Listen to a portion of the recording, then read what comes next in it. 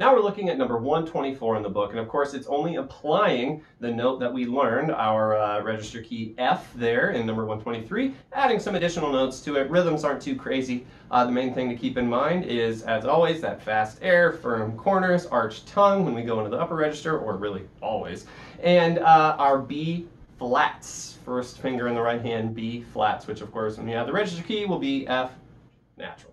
Here we go. 1,